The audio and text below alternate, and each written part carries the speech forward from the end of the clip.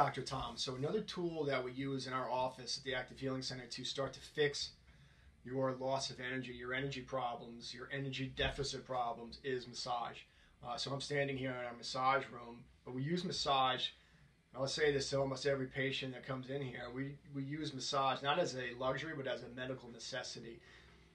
Again, we talked about those physical imbalances in the joints and the muscles. Well, we need to get into those muscles. We've all cut ourselves, right? We've all cut ourselves, and the way your body heals is with a scar. When we damage our muscles, whether you're in a car accident, whether you sit too much, we start to build up scar tissue and restriction in your muscles. Your muscles are responsible for moving your joints. And if a muscle can't move properly, there's no way a joint can move properly. And the more restriction, the more imbalances we have in these muscles, again, your body just has to work harder. So it's one of the reasons why you start to lose energy. And we want to get your body to move better.